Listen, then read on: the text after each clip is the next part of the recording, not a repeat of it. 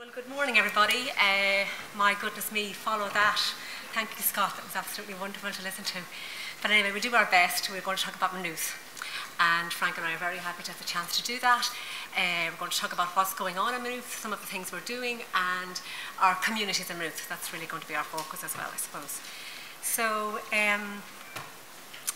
well, when I started to talk about communities and, Maynooth and all of that, I thought I'd have to put up a collection of nuns, a community of nuns, even though we don't actually have very many nuns in Maynooth anymore.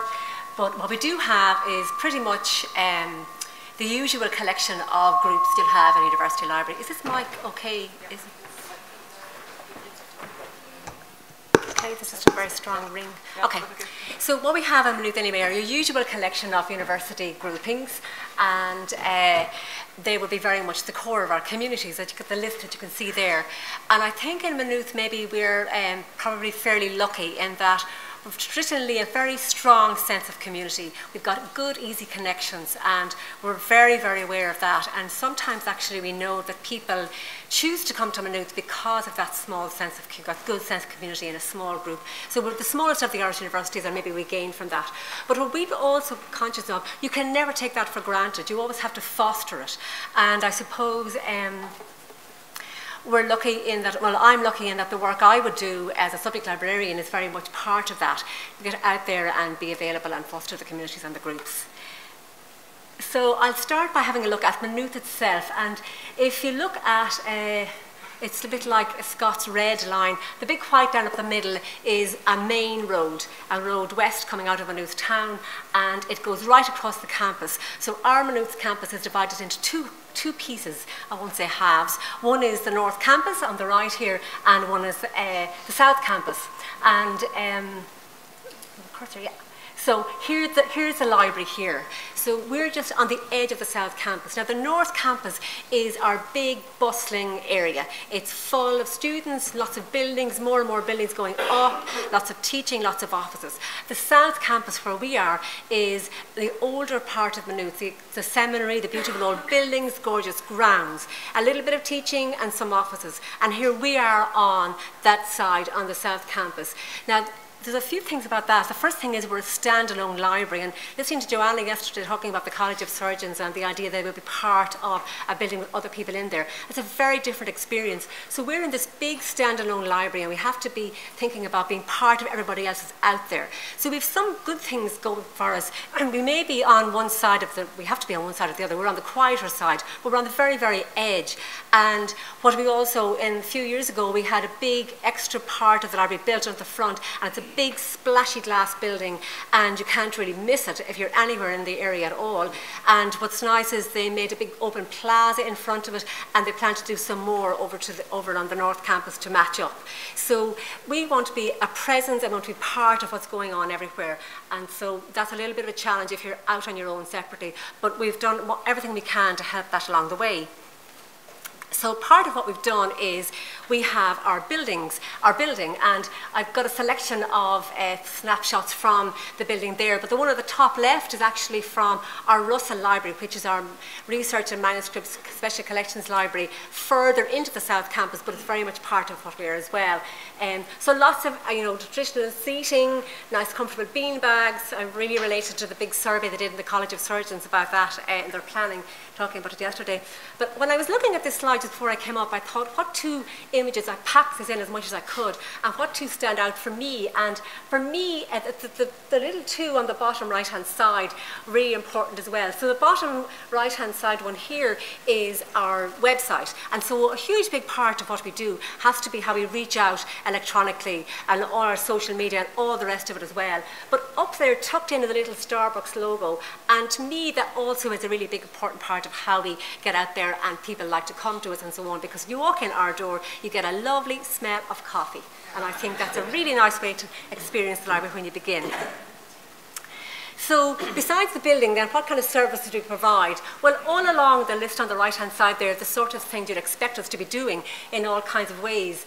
And I suppose what we have to think then is how to develop that further, what we're going to do in terms of you know, building and expanding all the time. And so what I would say there really for that is it's really important to be available. So you can provide these services, but you have to be out there actually doing it with a nice big happy smile on your face.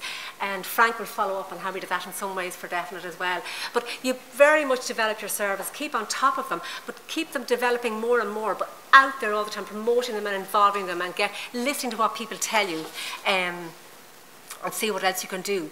So moving on from the whole idea of the services, what about the people who are providing them? So library staff, core to all of this, and this just got obviously in another role, people really matter in a service and as part of obviously core to a community. So we have all our lots of our roles in the library. They're evolving all the time, and I think what's very, very important is they must continue to develop and evolve. Okay, so what we've got is we have to get out there. I've just got a warning to stop. I missed my 2-minute deadline, so I'm going to rush along and just say that we've got lots of prompts to develop and get out there and do some more. Certainly, I like that little picture, this little cheery woman librarian, but actually she's behind the desk, so get out there into and meet up with people, and this is where Frank will talk to next what we do. Hey folks, as Pauline mentioned there, we've got a brand new library, reasonably new.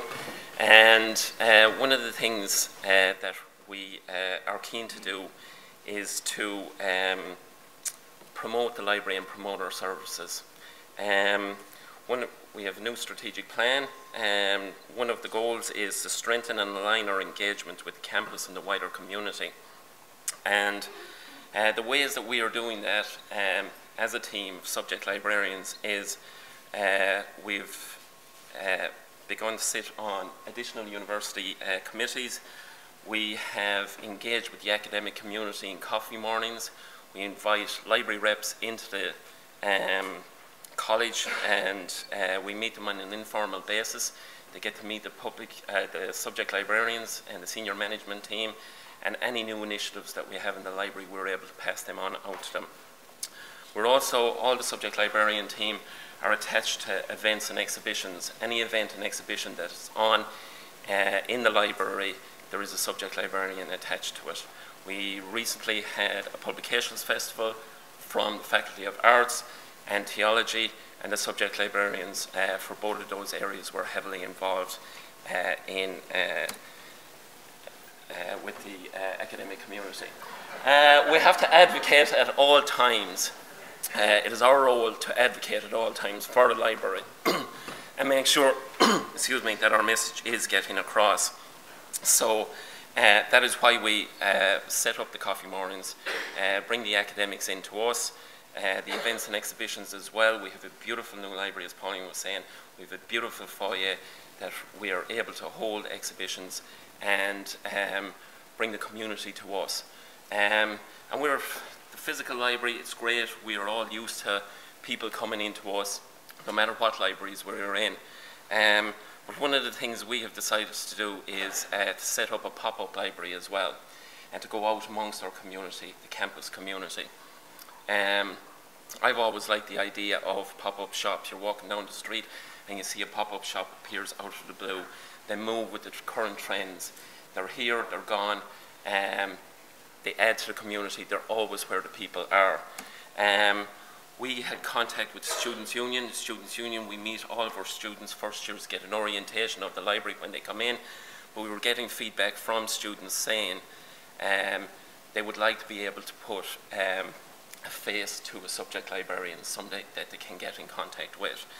And we've had great contact with the Students' Union. They've been great collaborators of us, helping to do this as well. So we decided to set up pop-up libraries and go out amongst the students. The first one we did was in Science Week. We picked an optimum time for it. There were a lot of promotional activities in the university for Science Week, and we went out to the science block.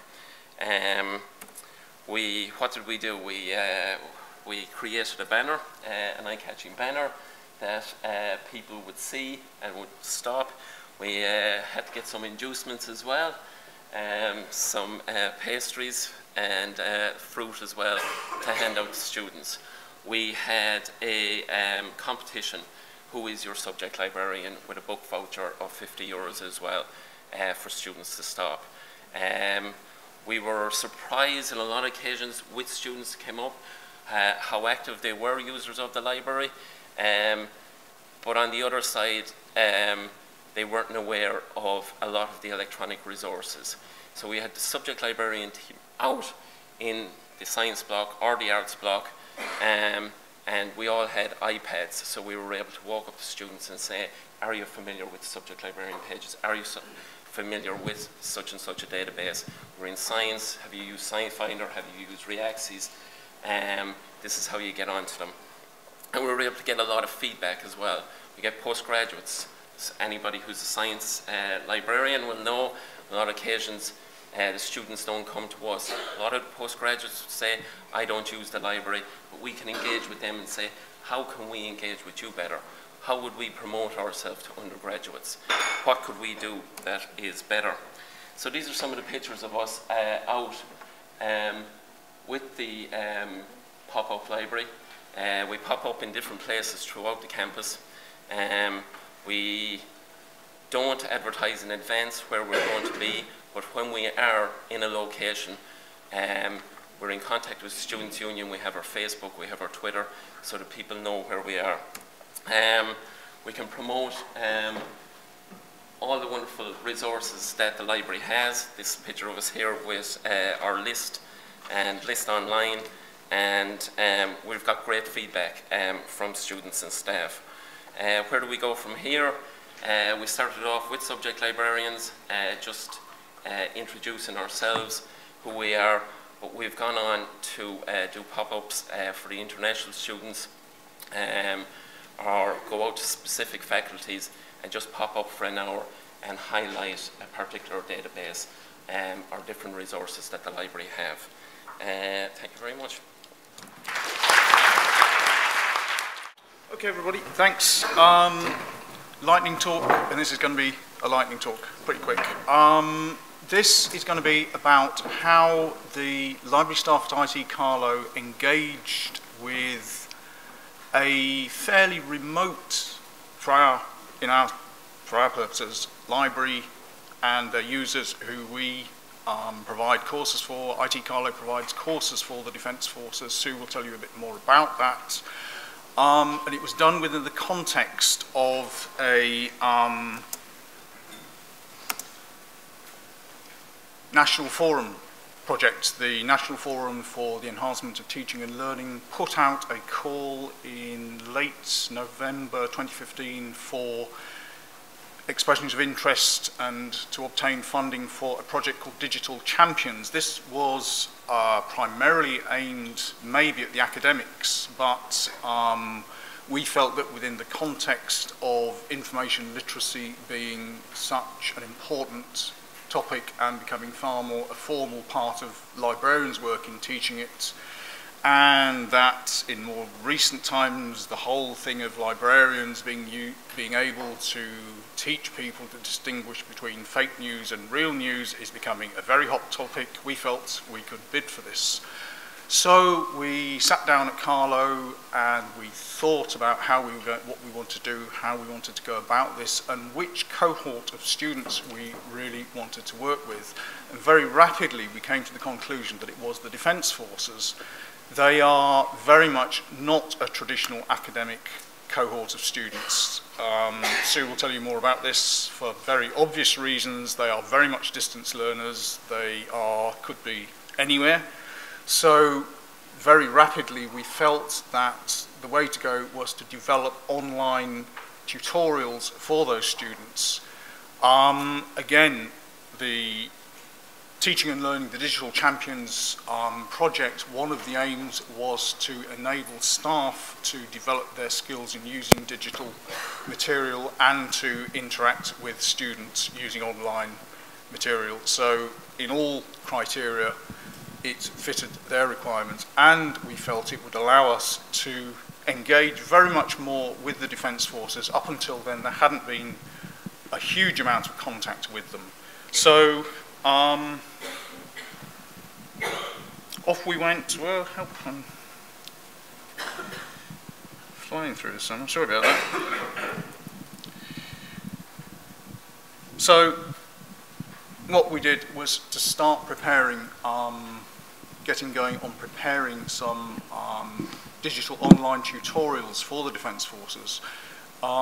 We contacted Sue, we talked to the Defence Forces library staff, and this was the big thing. We were sociable with them, we were talking to them, we were having a lot of discussion with them, we were surveying the students, we were talking to the students, and with the support of our teaching and learning department, and particularly Damien Raftery, one of the business lecturers who is a bit of a guru on developing digital resources, he gave us, the library staff, a lot of help in developing our online resources to articulate using Screencast-O-Matic, which up until that point we hadn't really done. So we came up with a set of modules which are now available on our Blackboard VLE for the Defence Force students to use. From our perspective, it was a very worthwhile thing to do, enhanced our skills, as I said, but it did allow us to interact with the Defence Forces. We got to talk to Sue and her staff, we got to talk to the students in the Defence Forces, we got a much better idea of what they do, how they do it, what they need from us. So it was a very worthwhile exercise from our point of view. Finally, as I say, it's on closed access at the moment. We're hoping to develop more generic versions that will be put out on open access for other members of our student community. But here's a few screenshots anyway, just to show you what we did. And with that, I'll hand over to Sue. Now, I believe I'm on the clock, so nothing better than giving an army person a time on the clock. So 5 minutes and we'll be out off for a cup of tea. Okay, so I'll be giving you the who, the what, the where, the when and the why of all this. So who I am, I'm Commandant Sue Ramsbottom. I'm the Defence Forces Librarian. I'm located in the Military College in the Defence Forces Training Centre in the Curragh in County Kildare.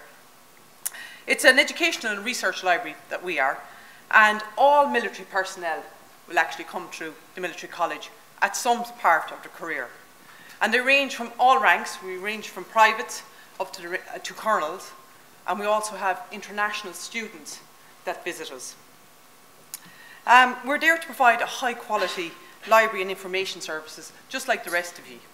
And we're there to support the teaching, learning and research objectives of the Defence Forces. Just a little bit of background. IT Carlow, also as with Maynooth University, IT Carlow and the Defence Forces have a memorandum of agreement between both parties in establishing a strategic partnership between both organisations to develop and implement strategic shared strategies in teaching, in advancing, say, leadership, management and education in research for all Defence Forces students. This collaboration of a partnership allows members of the Defence Forces through the career advancement training not only to develop their military skills, but after developing their military skills, they also get a formal educational qualification. So just to tell you that Dr. Mary Delaney, the librarian down in Carlow, we met and we did informal meetings, as Simon said. And what we came up with was our students, our NCOs, are on a level 7 leadership, management and defence studies in Carlow IT. And what we noticed was they were definitely getting their lectures, they were definitely coming and getting their orientation in the library. But when they were so involved in military activity that when it came to writing essays, for example, describe, explain, went to write their dissertations, they were coming to me absolutely in panic because they were so involved in the military aspect. And then when they got to time, it was at weekends or it was at a time when the military part of it had eased off a little bit. So what we decided was, through informal interviews, through observation, through focus groups, we focused on one group, the level 7 group. And we looked at them, and we looked at the previous course, and we looked at the present course. There was over 80 students on each course. And what we came up with was this Digital Champions. So talking to Mary and Simon, they came up with a tailored plan that suited our needs. It looked at our user, and we're able to evaluate as we go along our user. So as time went along, Carlo launched went down to UCC, and we had our own formal launch then between IT Carlo and the Defence Forces in Defence Forces Training Library in October of last year.